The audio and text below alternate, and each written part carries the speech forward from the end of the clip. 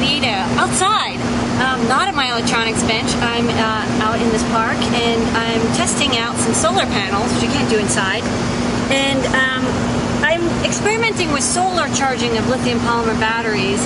And solar panels are really interesting because they're not really good power supplies. They fluctuate a lot, and it depends on how much sunlight.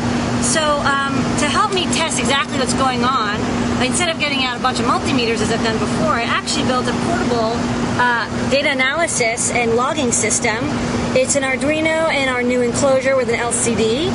And then I can plug in, as you can see, the battery, the charger, and the cell.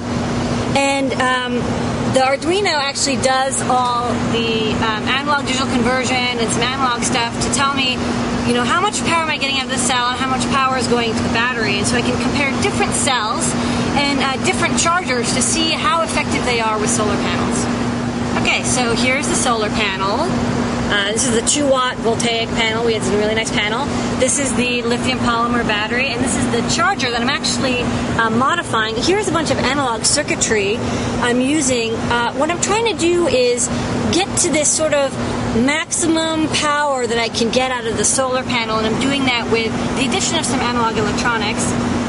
So you can see on the charger, for example, let's put this panel in the sun. Right now I'm drawing about 280 milliamps, and if I disconnect it, I'm only getting 140. Half as much power, or half as much current out of the panel. So by adding this electronics, I'm getting double speed, faster charging, more efficient charging, using the panel as best as possible.